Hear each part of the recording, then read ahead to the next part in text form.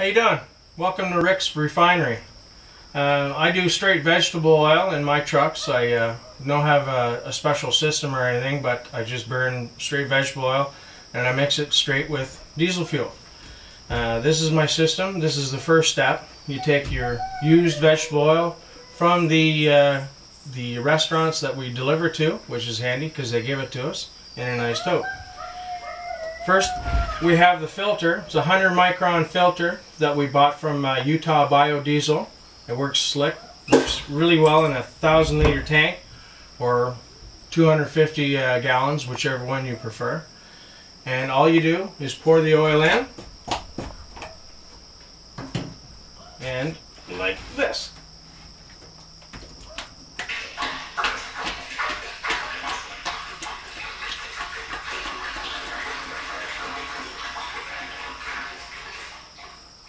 You just pour the oil until the big chunks start coming out, or that silty kind of stuff. You don't want to put that in there because it just makes your oil really dirty anyways, and it just makes the cleaning process a little bit faster and a little bit easier. So we'll just keep watching it until we see the crud on the bottom.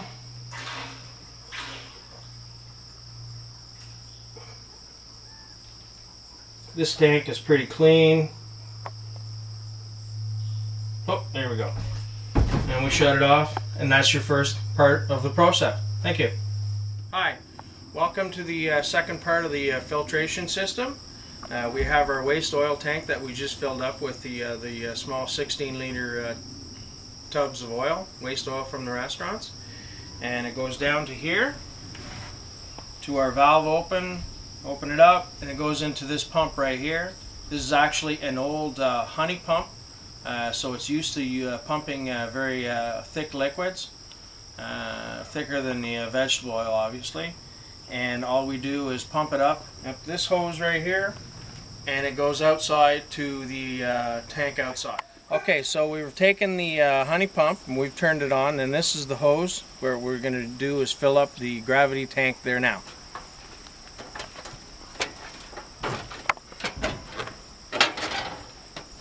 So from the honey pump, the hose goes just right into this tank right here, and we fill it up. So now we've filled up our waste oil tank, and now we're ready to send the oil to the centrifuge inside the trailer. So we'll open up this valve. The waste oil now goes down a clear tube, so we can control the how much oil goes into the centrifuge. And this is the centrifuge here. It's from these guys right there. It's a nice little machine. What it does basically is it heats the oil in this tube here. So the waste oil comes down into the heater section. Then after it goes through the heater section, goes inside the centrifuge, drops it in there, and there's a dish inside that spins it at about 6,000 RPM. And what it does then is it separates the oil from the dirty contaminants of the oil. And then once that process is done, the clean oil goes into the tank through this hose here, and if there's any dirty oil, it goes down into a small tank on the outside. As you can see, it's kind of full. Alright, so I'll just quickly show you the inside of the centrifuge. Pop that off, and right here is this dish, and you can see it's dirty on the inside from use of it before. I'll show you a clean little spot there now. And so what it does is it spins at 6,000 RPM, the dirt goes to the outside and the clean oil goes to the outside, and it goes down inside the clean tank.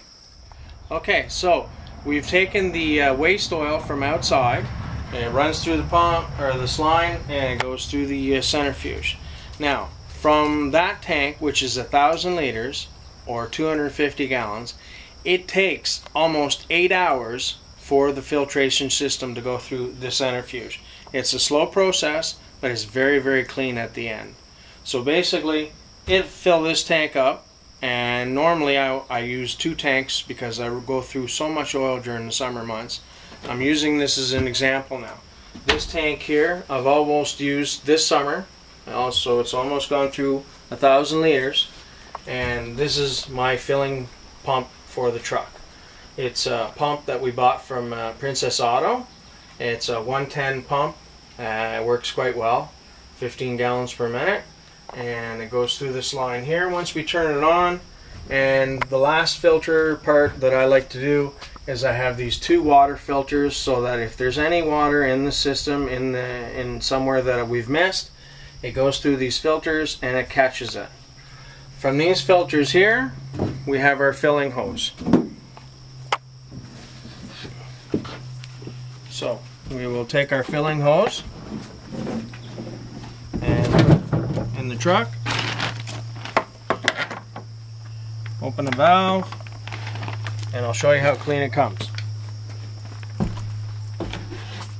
Turn the pump on, back outside, and we fill. See how nice and clean it is? Little air bubble. And that's the system. Thank you very much.